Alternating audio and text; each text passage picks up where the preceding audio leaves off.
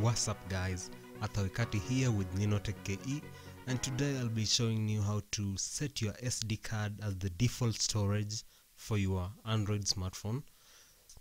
Go to settings, your phone settings, then you can go to storage, then you select the three dots beside the SD card, then you'll see the format and format as internal. Choose the format as internal, then hit continue, erase and format, hit the erase and format button, then you can confirm your pattern in order to continue. As you can see, it is formatting the SD card to be used as an internal storage for your device. So we'll let it format.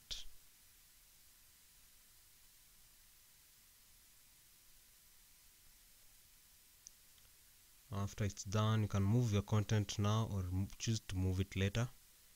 Then hit done and you're done.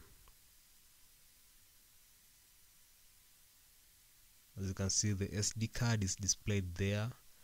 That's the simple way to do it, and if you didn't understand, you can just repeat the video or leave a comment down in the comment section and I'll reply to you as soon as possible.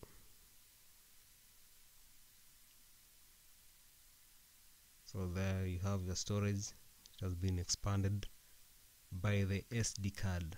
If you found some value in this video, remember to subscribe if you haven't already subscribed, and leave a like and a comment down below. Thank you for watching and have a good day.